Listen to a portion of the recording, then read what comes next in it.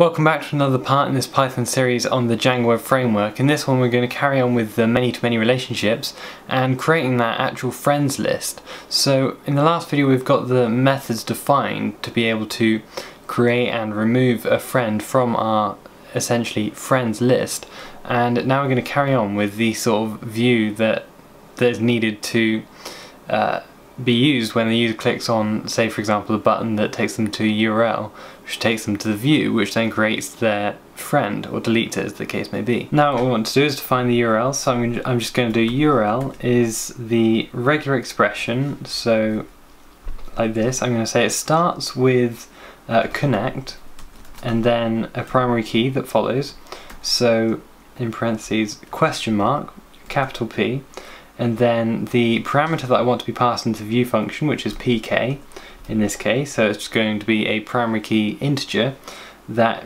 corresponds to the user that they want to connect to.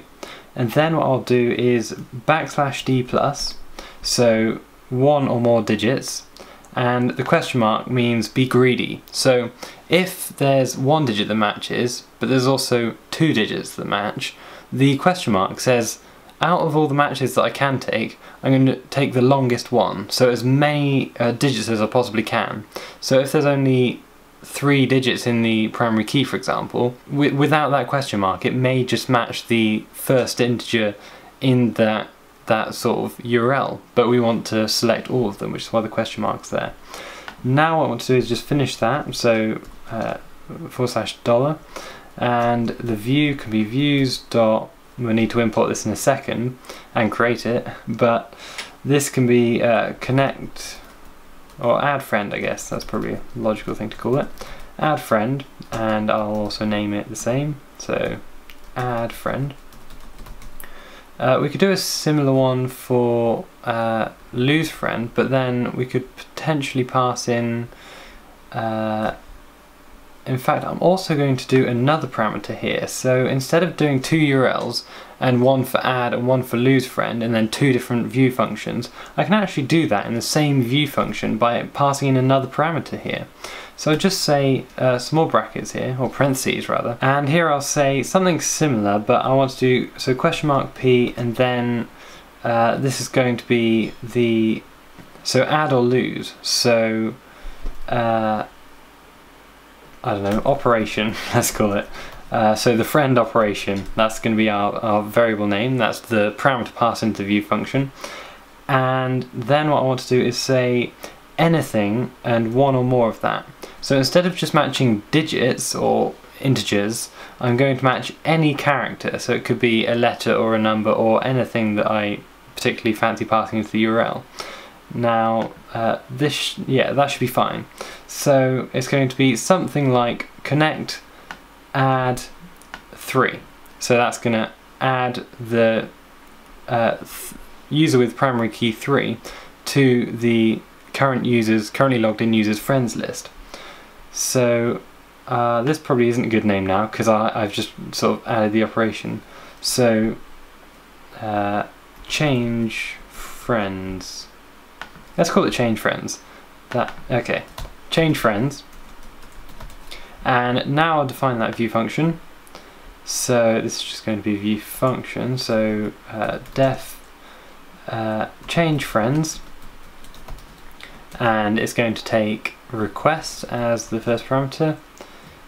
Operation, so it's going to be add or lose. It's just going to be a string probably, and pk is equal to, yeah, just pk.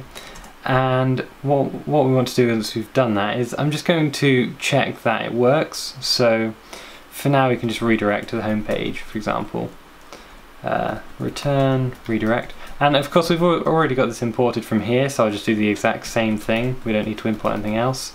Though what we will need to do is import this. So I need to do from views import change friends.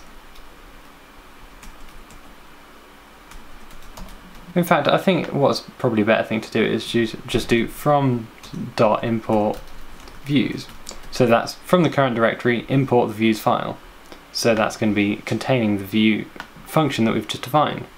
So now, hopefully, if we go to that URL, we should be able to see that redirects us to the home page. So I'm going to click on the profile page to make sure that we're not on the same page, and then go to the URL we've defined, which should be home, the operation, which shouldn't matter as long as it's some characters, and then the primary key, which can be anything because it's always going to redirect at the moment. We haven't incorporated any logic. So I forgot to add the connect, because we did specify that as well. So connect, just be more explicit, and that does indeed redirect us to the home page.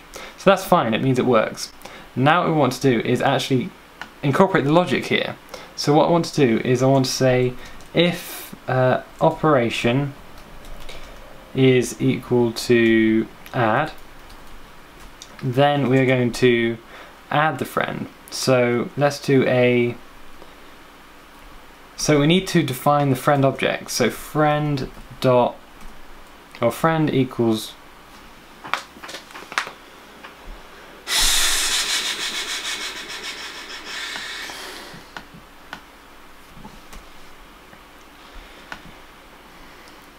Now what we want to do then is add the custom logic that allows us to add or lose friends using the logic we've defined in the models.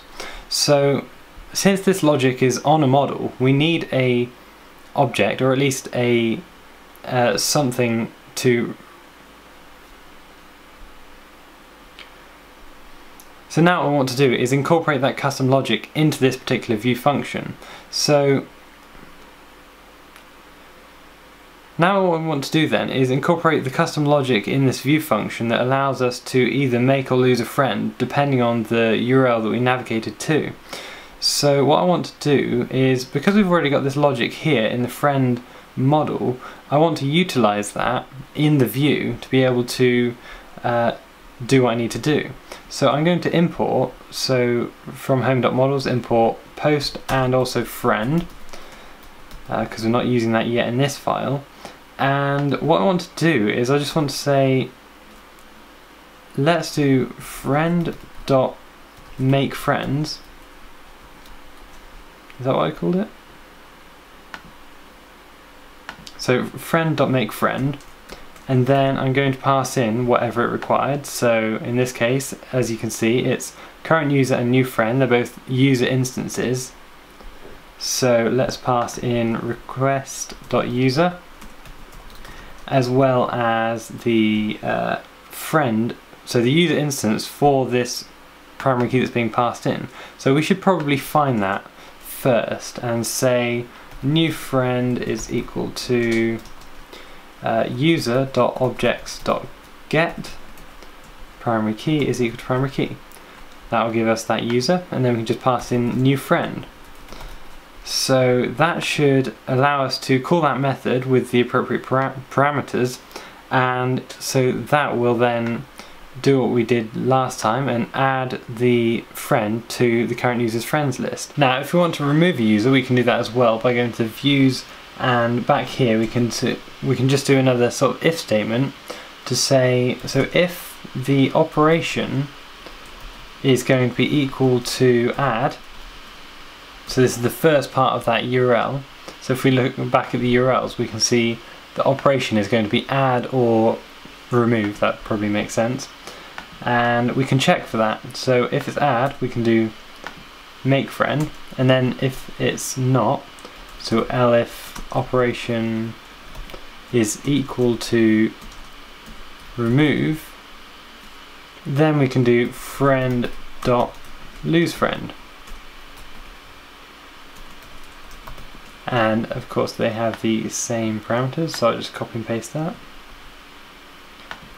Now going back to the model, I think that something else that may be handy to have on this model at some point is a sort of get friends list method, which can return a list of all the friends associated with any given user.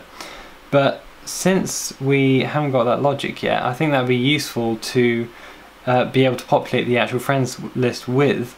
And then all we've got to do is, in the templates, allow the user to navigate to the appropriate URL, so either an add or lose friend URL with the appropriate primary key based on whichever user they decide to connect to. So you can see in the bottom bottom left here that it's 3, 4 or 7 respectively in this case for these particular user instances, and then we should be able to eventually add them to the friends list. So in the next video we're going to carry on with that sort of templating of the friends list.